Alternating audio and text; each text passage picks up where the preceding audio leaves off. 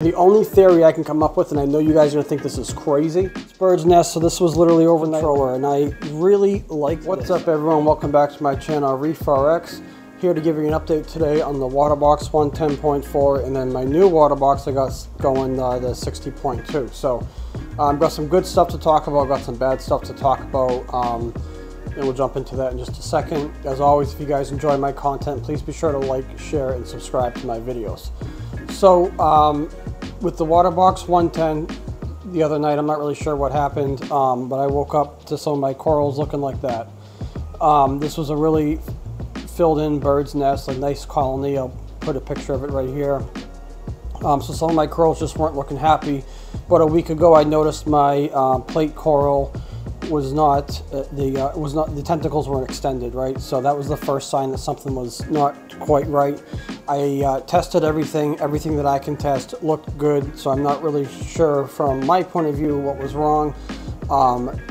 Tested the temperature just to make sure that my temperature wasn't out of calibration for my Neptune system and the Inkbird. So temperature was good, it was within calibration. And then this Blasto coral I have right there, I'll put another picture here, but this thing was huge. That's not looking too happy. What's weird is I have another Blasto right next to that toadstool, and that's looking okay. And then I have some Blastos over here in my frag rack, and these are looking okay.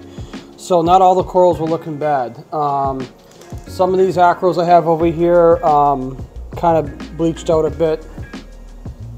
You can see on the back side. And I know they don't get a lot of light, so that's part of it on the back side, but they weren't white before, so they're starting to bleach out. Really have no idea what's going on. I did a big water change yesterday. I did about a 30-gallon water change. I haven't really made any changes to the tank. The only thing I did recently was I harvested some Kato, and I changed out the carbon and GFO, which I only run for about an hour or two a day, so I changed that out. Don't really think that would explain it. I didn't do anything differently. It's from the same batch of what I've been using for carbon GFO. Rinsed that out as I always do, like nothing was out of the ordinary, I should say. So really don't have an explanation. Oh yeah, and then this coral right here, that started turning white. So that started turning white. That plate coral wasn't looking good. Sent the ICP test in. Still waiting on the results, and then some other, like these other corals I was showing you, like that bird's nest and stuff. And even this Blasto, that's not like as happy as it was. So, you know, and then that frog spawn too. Actually, frog spawn doesn't look too bad, but it's not as happy as it's been looking. So, I mean, you know, first thing that would come to mind maybe is like some coral warfare. I got a lot of stuff close together, as you can see in this tank, but I think all of a sudden, like in all different areas of my tank, for things to start changing like that, it doesn't really add up. So I'm afraid I don't have an answer as to what's going on right now. So this bird's nest, so this was literally overnight, like I said, the night before. So I did a water change yesterday, came back today. There has been no further die-off, but I'm probably going to lose that whole thing. So hopefully the water change did it good. I'm going to kind of monitor things and possibly do another big water change if I have to. Well, I don't know. I really don't have an answer. If you guys have an idea, please drop them in the comments. Let me know, like maybe what I'm not thinking of. So that's the bad, right? So let's talk about the good. So I got some new frags over here. I went to Farmer Frag Market down in Connecticut, and I picked up all these Euphyllia, so some torches, frog spawns, hammers. These are going to be for my new Waterbox tank. So, and I picked up that cool frag rack there too, Stay Salty, from Rhino's Reef. So that's the new stuff. Really, some really nice pieces there. I can't wait to get the new tank set up and have a Euphyllia tank. And if you guys have been following me and I've been talking about this tank, you know the Euphyllia tank's the route I want it to go. So that's the new stuff I got. Really, really cool looking.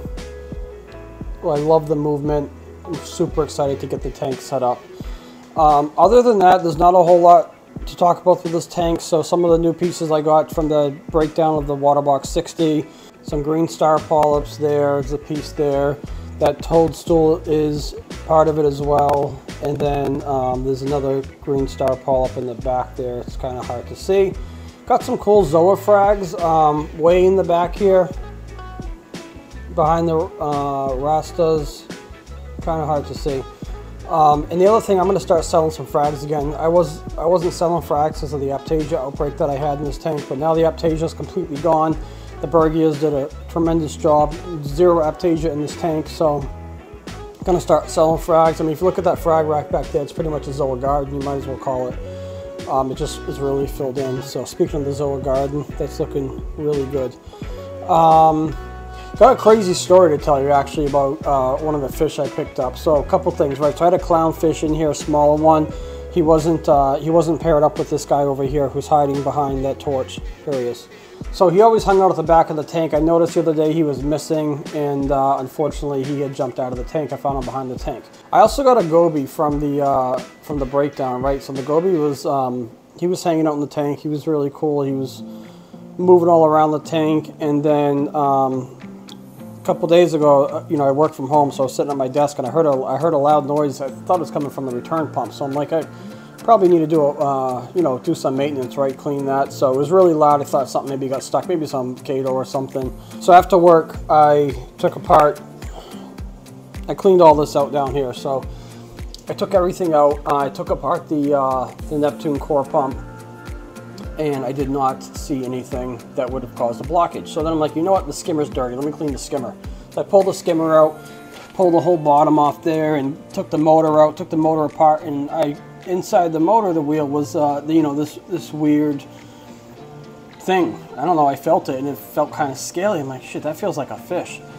Well, lo and behold, somehow, and unfortunately he died, but lo and behold, somehow the goby, he had to have jumped from the tank, right? So he couldn't fit through the overflow there. There's no way he would have fit through there. He was too big.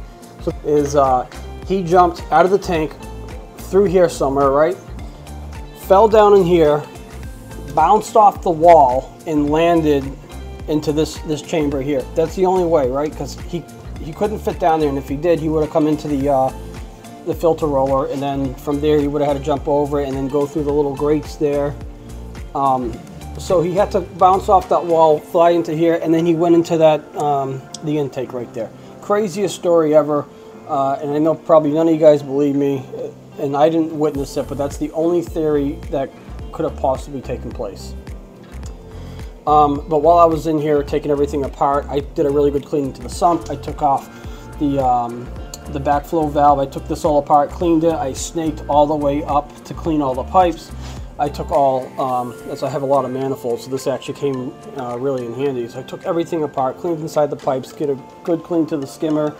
Like I said, I harvested some Kato the other day because this thing was just overflowed with Kato. Cleaned inside the filter roller here. Show you a peek inside. So cleaned in there, all good. So tank got a really good maintenance the other day. Cleaned all the equipment. So the other thing I picked up the other day, I picked up a power meter. So the Apogee, I don't know if I'm saying it right, but it's the MQ510. So and the reason why I picked that up, well, I've been wanting one for a while, especially with setting up the new tank, and I like to change things a lot. Like I move things around. I wanted to see if, well, I don't think it is now, but I wanted to see if some of these corals were unhappy due to power. Like I know this acro right there that's bleached out. That acro likes lower light because I have the same one over here in the back. Trying to get it to focus here. So that one likes lower light. So I wanted to get a power meter and just for placement and stuff, and then was setting up the new tank. I'm like, you know what, I'll use it, and you know, I have friends in the hobby that I've met, and maybe I can help them out with their tanks too. So that's the update for this tank. I'll give you a quick, I'll go over and show you the new tank setup real quick. All right, here is the new Waterbox 60.2. It is currently cycling. It has been cycling for, I want to say, 3 weeks now. I really like this tank. It came with a lot of stuff, so if you want to see the setup videos, I'll put a card here or check in the description.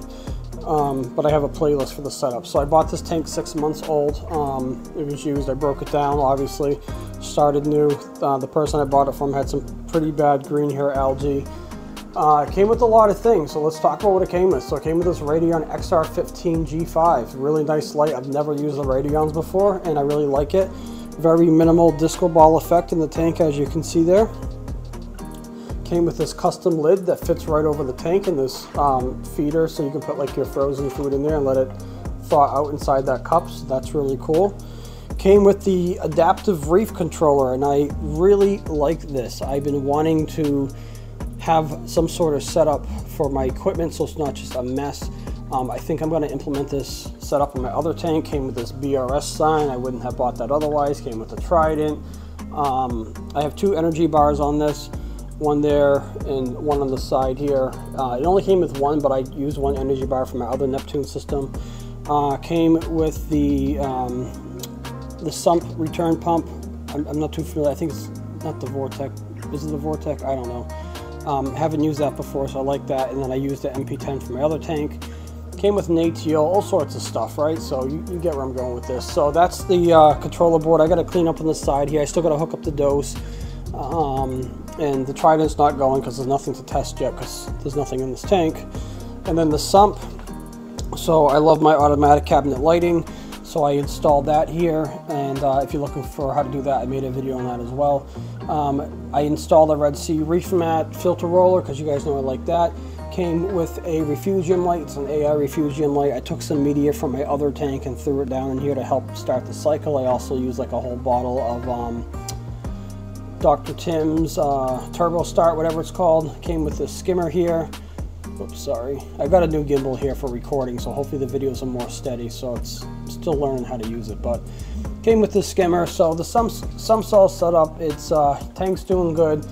I didn't think I was gonna like the color of the cabinet because my other one's white, but I really like this because it matches the floor. So really happy with this tank. So I think the cycle's nearly complete. So I've been adding ammonia to it, and the next day the ammonia is gone. So I don't have any ammonia in this tank right now. Never saw the nitrite spike. However, the test I'm using is a couple of years old, expired, so it's possible it happened and the tester just didn't pick it up once I'm using an older test kit. So I do have nitrates in this tank, so I'm going to give it probably a couple more weeks just to play it safe. There's really no rush to put anything in here.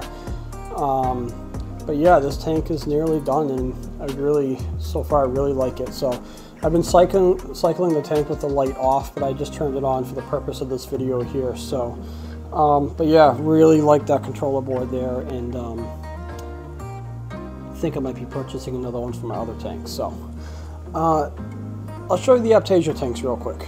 Alright, so here's the Aptasia tanks. They both look pretty nasty. The one on the left looks terrible. It's got really bad algae outbreak. There are unfortunately 2 clowns in here because it's the only home I have for them right now, but they'll be going in the other tank, or I'll be moving them into this tank after and taking these 2 clowns and putting them in the other tank. So probably going to sell these guys. Actually, I've had them for a while. I really like the black clowns better here. They're like much more active, and like they love to eat. Like as soon as I put my hand in the tank, they come running over where the other clowns don't. So but yeah, the Aptasia is doing pretty good. Got some red cyano in there, so once I remove all the fish out of here, I will treat it. But not really worried about it. Like I said, I'm just growing Aptasia in this tank, and this is a temporary home for these fish. So, and I think the algae outbreak and everything's worse because I don't normally feed these tanks every day before the fish, but now I have to because I have fish in there, so I need to make sure they eat. So, that's going to be it for this video, guys. Thanks so much for watching. I hope you have a great day. If you have any questions, let me know in the comment. If you have any tips or tricks that I may have missed of why my tank is not doing too good in the other room, let me know because I would love to hear it. And then when I get the ICP results back, I'll share that with you guys. So have a great day. I'll catch up with you soon.